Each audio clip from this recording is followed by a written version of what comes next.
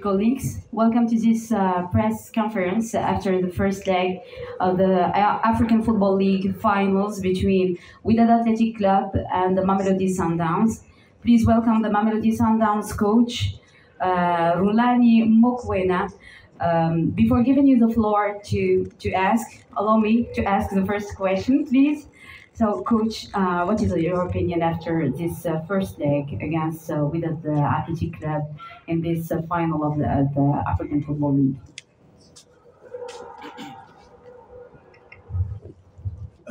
Salam alaikum. Alaikum salam. Alaikum salam. It is only proper to start off by congratulating Wydad Football Club for winning the first leg.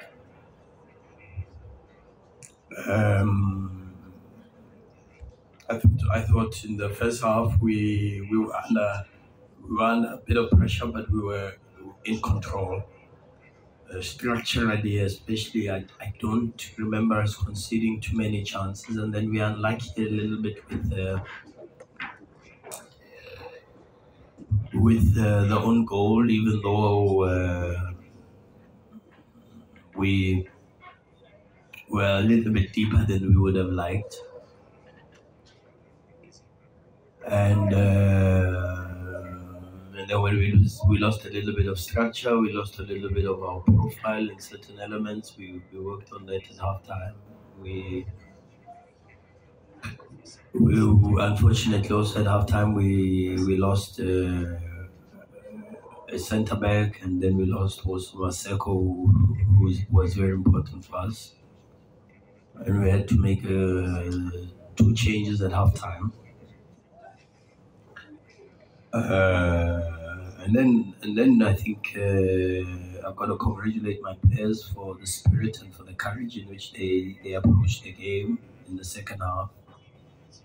We put a lot of effort, we sacrificed a lot, and we tried to push for the away goal, which even if you look just before the penalty, I think 3 or 4 corner kicks, and we really applied a lot of pressure around the box with the opposition.